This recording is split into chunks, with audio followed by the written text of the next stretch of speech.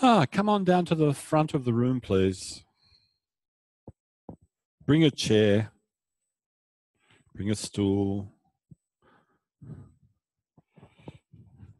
Bring something soft to lie on, whatever. Just come on down the front.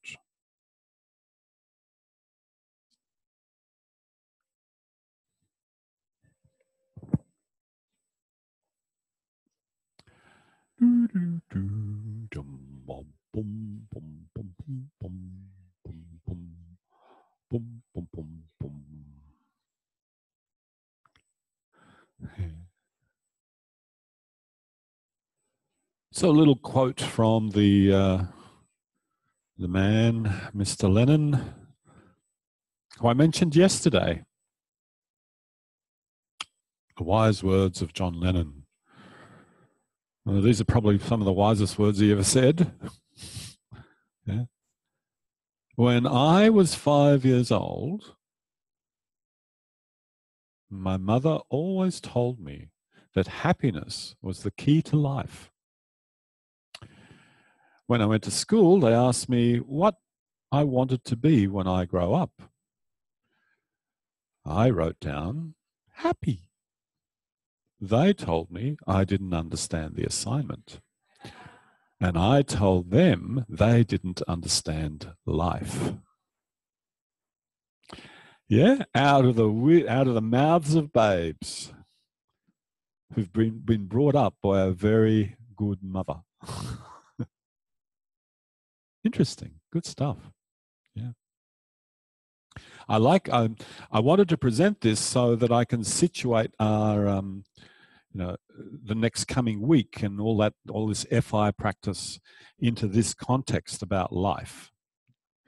ATM is about life, FI is about life. Probably ATM is, I'll risk it, more about life than FI. And we'll talk about that next week. But at the moment, you can appreciate that I have a sort of weird blokey kind of esoteric tastes. And there was that marvelous television show that ran forever, and it just stopped a few years ago, called Mythbusters. Oh, where they blew up stuff and destroyed that dummy how many times? Why? To bust myths, these crazy ideas that people would come in, they say, but this is possible, and they'd bust them, but not all of them. And it was a really fun show. Fantastic. So we have been busting a few myths in this segment. So I thought, I don't have the same budget as they do, but I can do a little bit of myth busting with you. What am I going to blow up? At the end, I will explode. No. Okay, so let's escape Mr. Lennon. And let's go over here. Excellent. Here we go. So, functional integration. Some common assumptions. Now, some of these you've heard already. So, first one, functional integration, it's body work.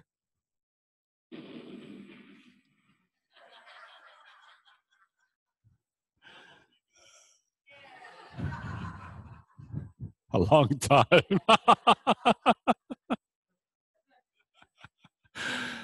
Right. Except when, yeah, all right. So functional integration, it's hands-on work. Busted. Yeah, this is exactly what we've been playing with. As long as you have a relationship with a person and you've established an intent, how many ways can you play around with that intent with that person? Can be this, can be not that. All right. So next one, it's table work. It's going to get boring after a while, isn't it? I couldn't find any other sound effects. I was going to have sirens, but that's a bit much. So it's not table work. It's done in silence.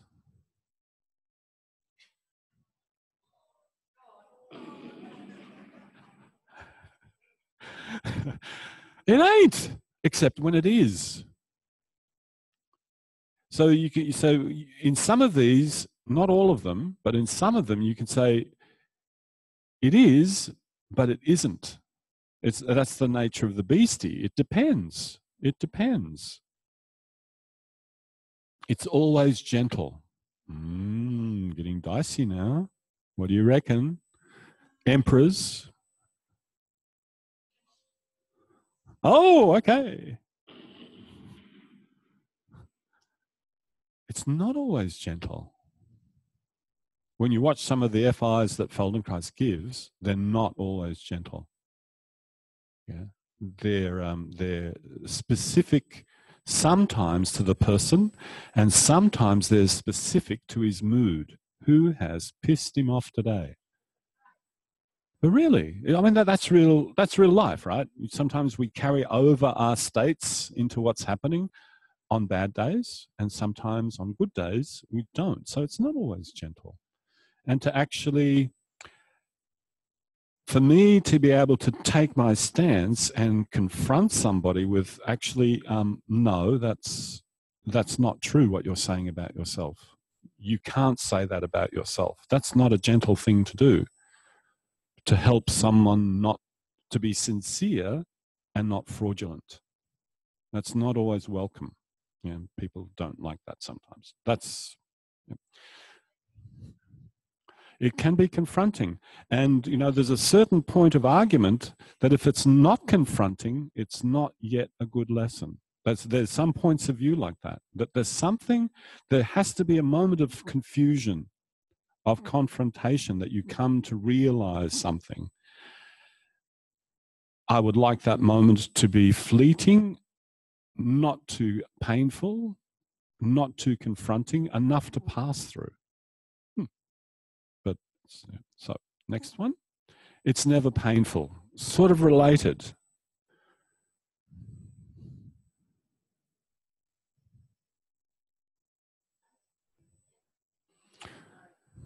You want some emotional pain? I'll give you an example. And please don't take it wrong. There was a student in a training program, and she said, I can tolerate pain. I said, can you? She said, oh, yes, I can tolerate pain. I said, are you sure? She said, are you really sure? Oh, yes, I can tolerate it. I said, okay. I'm going to pinch you.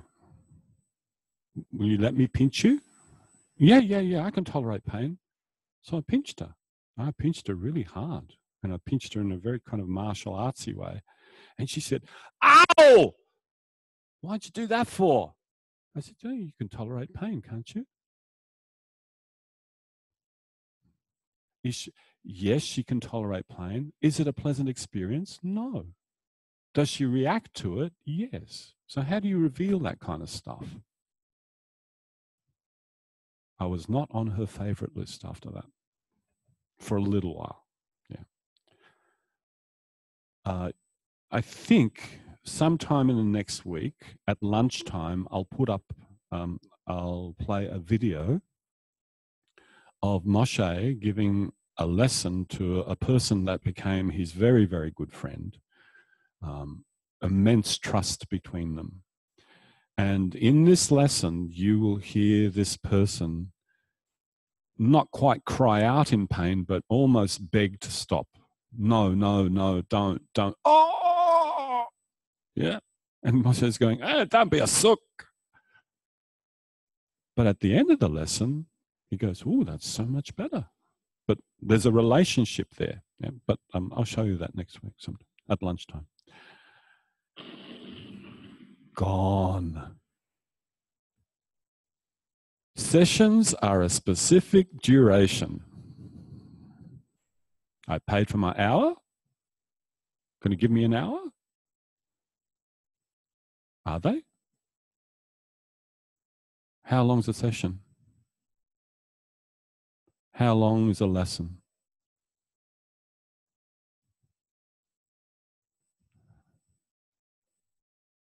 60? It depends. Yeah. It depends on what?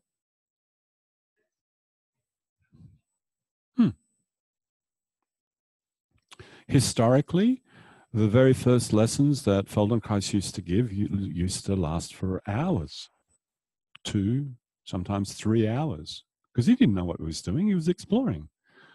By the end, sessions were 30 minutes, 5 minutes for the person to come in through the door, 5 minutes for them to get ready to leave. And so the lesson would be 20 minutes. Very succinct, very precise. How? Because he had the skill.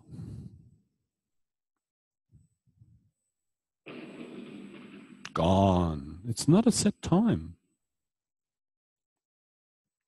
There are some times that if I keep futzing around in a lesson and I go this and then that, actually they walk out more confused. I've caught myself out many a time like that. Oh, they're paying for an hour. I better keep going. When actual fact, within the first 5 minutes, there's a distinction there that it's so clear that part of me just wants to stop there. Yeah. Tricky stuff. Okay, next one. The practitioner moves the person. How quick's that? Let's not discuss that. It's gone. It's gone. Yeah. Next one. Weekly sessions are usually sufficient. You're going no, you're going no, you're going. Yeah. What do you reckon? No, you're going no at the back. Okay, there we go. Boom. It depends. There are some people that I implicitly trust, and you get a sense of them pretty quick. If I set them something, if I give them something to explore, I know that they will do it. And there are others I just know they won't do it. They just won't. And rather than them feeling guilty and me confronting them, I suggest that I have more sessions. I will even do deals with them to have more sessions. And what continuously surprises me, and I think Feldenkrais said a little bit about this the other day when he's talking about working with older people, and people come to see me and it's like, I know they're retired. And I've inquired, how much are you doing your day? Not much. And I'm thinking, what's stopping you from coming every day? I mean, you just live around the corner, you just live around. They don't. Feldenkrais would see people 5 to 6 times a week for a long period of time.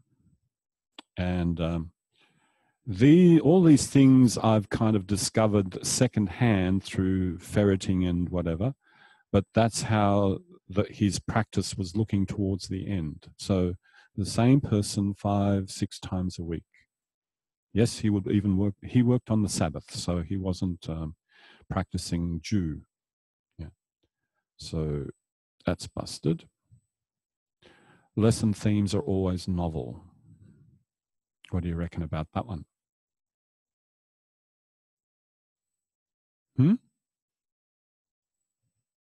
Are they always novel?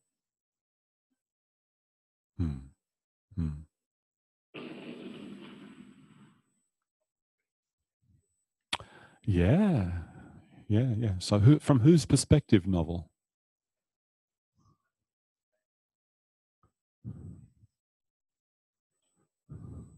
Yeah. Did you watch the Larry series? You watched the Larry series, yes? Was every lesson novel? No. There's a lot of repetition in there.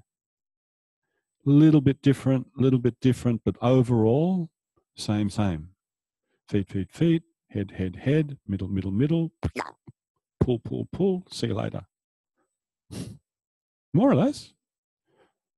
So there's something about repetition and not always something new, completely new every time, that's important for learning in a FI scenario. Yeah. So it's not always novel. This is my favorite. It's done in a practice room.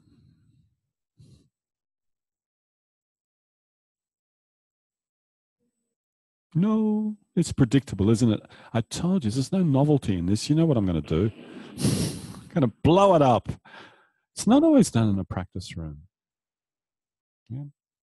There have been times when absent-minded Zoran has left his office keys at home, and the client has shown up. And I'm thinking, oh my God, this is so unprofessional. Eventually, I learned to fib a little bit. I said, look, I've planned a lesson for you today. It's going to be in the park, in the playground. Oh, they say. And I do. Sometimes after a couple of times with a couple of clients, I decided, actually, it'd be nice just to take somebody for a walk, just to walk with them. And so it's not always done in an office. Yeah. As you heard it last Monday, I would do it in a studio. And I can tell you that the students that I learnt the most from were the most troublesome in that studio context, because they had a short attention span, they kept me on my toes, and those Aboriginal Islander students were like, yeah, they were like a honing ground, but everything was done in the studio and then on stage and then outside of the classroom and so on. Yeah. So that's it, I think. Oh yeah, that's enough myths busted. Maybe in the week to come, you can find some more myths to bust about functional integration, even about the practice of the Feldenkrais method. Because, like Jenny was suggesting this morning, there's a perception that the method is such and such. Well, maybe, but I would say that that perception is a small perception of what the overall beastie is. The old wise men and the elephant story. You know that one. Yeah. So they got the tail end of it. And they don't even have the trunk yet. It's far bigger and it's far more. And that's why I wanted to give you that article to read. That's why I suggested at the end of the day you read that article about Feldenkrais's comments on meditation. Scathing bastard. Yeah, really scathing. I gave that to my meditation teacher. He read it. He said, yep, he's right. but he said he's right. And then I thought to myself, well, wait a minute. What happens if I turn the lens back on ATM practice? Actually, it's the same deal. So it's good that we have salves, and it's good that we have band-aids, and it helps us to get through life. But if you lose sight of John Lennon's initial thing, that it's about life, it's sort of a bit out of balance. Yeah. Now, having said all that, we're going to do an awareness through movement lesson. How do you pitch an awareness through movement lesson after something like that? Well, you can do the lesson and have those things circulating around in your life. You might have a couple of belly laughs because it's the Jello pudding lesson. Yeah. I said something yesterday afternoon in the midst of your ATM. And it was about the difference between movements, learning movements and learning actions. Do you remember what I said? No, that's it. Yeah, we learn actions, we learn activities. And the control of movements comes out of that. The fact that you can lie on the floor and I can ask you, could you please bend your elbow? That came out of some activity, some real life activity that you did where you learned how to control that movement or that movement or that movement. So the control of movements is secondary. The being able to get and do an action in the world is primary. And it raises the question, what's an action in the world? He's doing an action in the world right now. What's the action, Kevin? Yeah. What are you doing? What are you doing? Yep. He's thirsty. He wants to get some water. He could have asked Narayan to go and get it for him. That would be very clever. Yeah. There's many, many different ways of satisfying an action in the world. Hello? That's annoying. Yeah. Now, when you know that, it opens up vistas for functional integration and awareness through movement. Because someone comes to you and you ask them, well, what do you do in your life? And it's not a question of can you flex and extend your pinky. It's a question of what do you do in your life? And then they say, well, you know, I'm a mountain climber. I really love mountain climbing. And then can you see flexing and extending the pinky becomes important? Because these guys, they have to find the purchase and they literally, sorry, this is your lesson, right? They literally, their life is suspended from this pinky. So being able to organize that is important, as well as being able to pick one's nose. They both involve the same set of bones, but they live in two completely different environments. And someone might go, I really like bowling. How do you hold a bowling ball? Here. And I was a champion bowler, and I've got this thing going on, and I can't control my finger anymore. And you think, so this is the craft of, for me, this is the craft of FI thinking. I keep that image in mind. What is that image of going bowling? Where in that image can't he function? Is it just the finger? Is it just that? Is it something about the organization of the trunk and the hip? I don't know. But can you see how that creates a whole bunch of things you can explore rather than just the flexion and the extension of the little finger? And this is why the conversation this morning about yoga was so interesting for me. So coming from a dance background, there are some dance styles that are so specific in the way you have to move, you don't have much wiggle room. Yeah? And they're not always Western. Some of the Indian dance styles are far more specific, with the Balinese dance and the angle of the arm and the shoulder and this little thing that they do with the finger and the eyes. It's so specific. You have a master standing behind you, actually shaping you to do this. And unless it's done well, those people who know that style, not yet. I perceive yoga as very similar. An asana has a very particular form, and somehow, over time, you have to fit yourself into that form. And when you say micro movements, it is. In that form, you can afford little micro movements. Yeah, and anthropologists call this action systems. That, like language, human beings have developed all these particular ways to use the body for art, for war, for lovemaking, the Kama Sutra. Yeah, we have all these ways that we learned to use the body.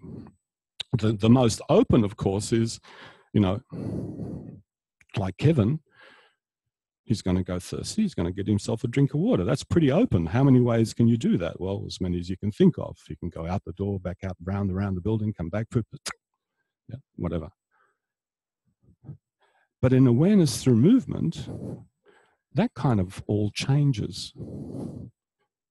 All that meaningful stuff for a moment or two disappears. Why? For a very specific reason. People, it's far easier to change a habit when you're not dragging around the idea that you have to change the habit. It's like this big bag. So if the person doesn't know that that lesson is about their habit, then they haven't picked up the bag. In Sydney, I called this, you abstract the movements out of their context, and that created some confusion. So that's why this talk here. Yeah. You don't specify what it's about, except when you have to market your course and you say it's about walking. And it's like, oh, it's about walking. But I can't walk. Oh, shit. So this is where creative titles are really important. And your descriptions are important too. But so in awareness through movement, you abstract it out. I would say that it's not so much the case in functional integration, because in your interview, you're setting up with a relationship with somebody. They know what the lesson's going to be about because you have made a contract with them for that. So the two are a little bit different to each other. In awareness through movement, when you and I are very robust and capable of getting on and off the floor and not overly injured in any way, we can afford not to know and go into that abstract realm of sensing our movements. And then at the end, when they have their discussion or when you're having a conversation with them, sure, you can let them know. Or you can even ask them, like Elsa Hankey does up in Sydney, what do you think this might be about for you? Where would these movements, now this is not, where would these movements appear for you in everyday life? Now that's a take-home thing, right? Is that a question coming up? No.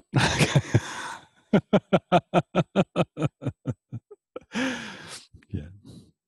So this business about actions and the relationship between the two, it's they're still arguing about this. Certain scientists believe it's the control of movements that's important, that's got primacy, and the other ones are more action. Depends on whose camp you sit in. But notice that there's lots of different points of view. And that's what's so tricky about doing the Mythbusters thing. There's so many different points of view. And in this lesson, I have combined in this lesson all the different variations I could find that had to do with Jell-O pudding straight up and straight down. Yeah, because it's about 7 different Jell-O pudding lessons, and a lot of them have this and this and this ingredient in it, but not the others. And then some others have that and that and that and not the others. So I've taken the ingredients and I've done, okay, which ingredients fit together so that everything is head, foot, head, foot. And then tomorrow or Monday will be another one, and then there'll be another one. So know that you can do that. You don't have to teach the lesson. So long as it has like an action, when Kevin goes to drink water, if Kevin's thirsty and he goes to get water, there's an intent there. If your intent is to explore this kind of oscillation through the body, and everything you do is clarifying that, solid. Just like this morning when you were doing all of this, what's the intent? How much can this person find here so that when they go to walk, they're able to maintain their balance irrespective of what they walk on? So a clear intent allows a lot of improv, a lot of improv. Not a clear intent, could be good fun. You never know what might come out of that, but it's a little bit different. Now I have one more video to show you before we finish, and this is the skeleton, the supermodel skeleton, multi-man bungee-ized skeleton, so that you can see in this model. Thanks for the glasses. Oh, would have been gone. Okay. Okay, Mr. Skeleton, where are you? Videos. Bruce Lee, no. Dancing Together, no. Edelman, no.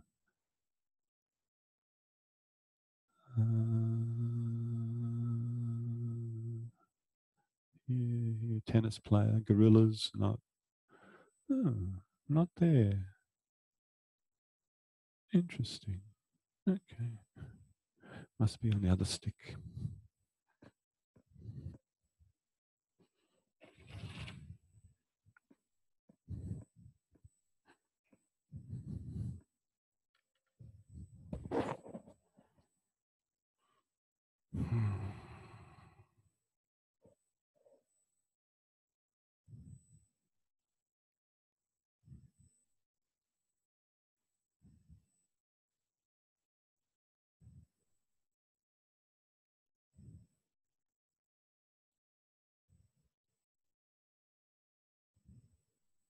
Ah, there it is.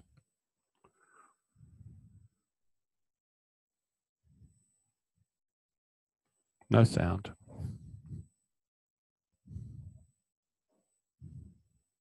Here we go.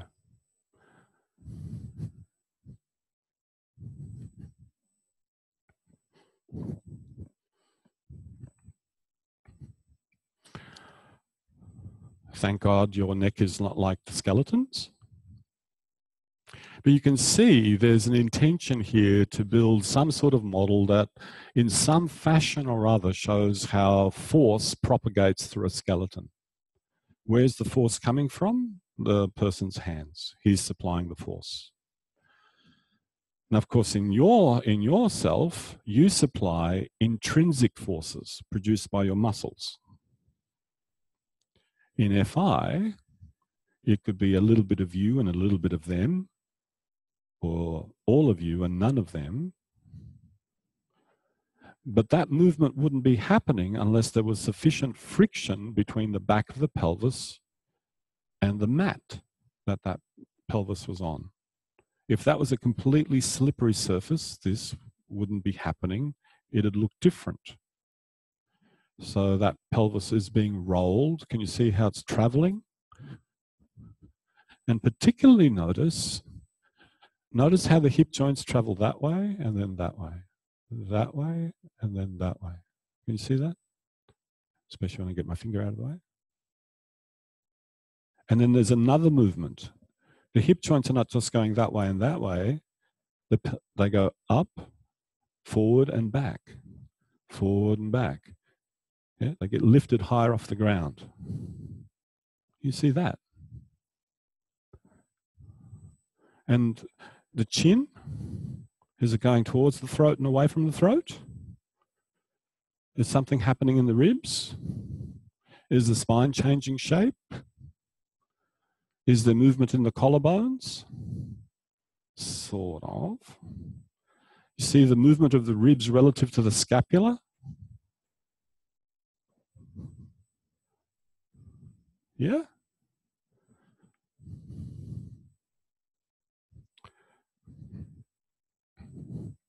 If it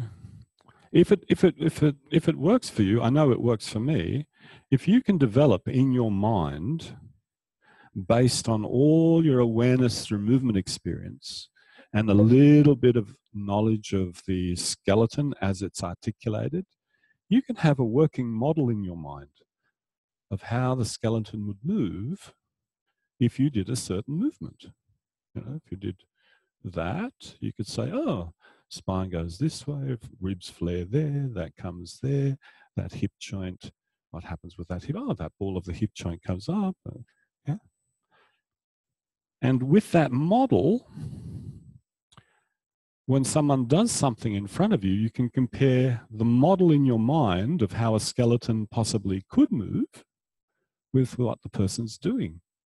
And there's the information. Oh, model, person, model, person. And then you can go and investigate. So that's one way into a lesson. But this is the lesson you're going to do now. Jello pudding. Except he got no jello. He's got no jello at all. He's all just skeleton. What do I mean by that? I'm giving you a clue, by the way. When you get it just right, your viscera are going to move around. Yeah?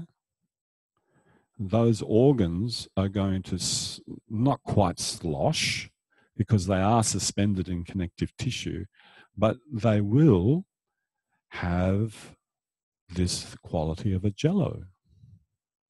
If you over muscle it, no, they won't. Okay? So please have a break, get yourself ready for an awareness through movement lesson, and we'll take it from there.